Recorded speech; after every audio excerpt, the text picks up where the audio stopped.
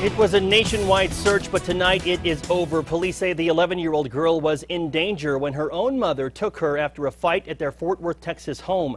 News 13's Scott Daniels is live in Taos, where the girl and her mother were undergoing treatment today. Scott? Tim, state police say the two were taken here to Holy Cross Hospital after a patrol officer spotted them north of here.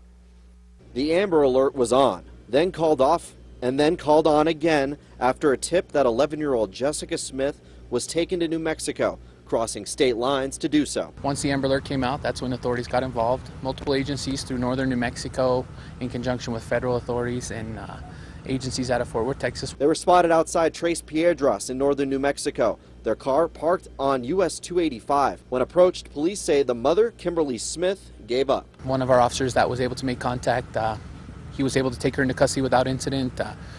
Everybody was safe and sound. Police say with weather like this coming down, the mom appeared to be out of it. So she and Jessica were taken into an ambulance headed here to Holy Cross in Taos. I can't comment on that. The hospital and state police couldn't comment on injuries, but say they're doing okay.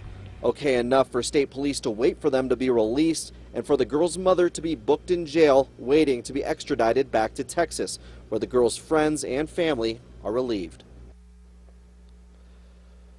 The girl, we are told, is in good spirits. She's happy that the police found her. They also say that she is in CYFD custody, waiting to be sent back home to Texas. Tim, back to you. Okay, Scott, thank you. The mother faces charges of aggravated assault and endangering a child. Police don't know why they came to New Mexico still. The winter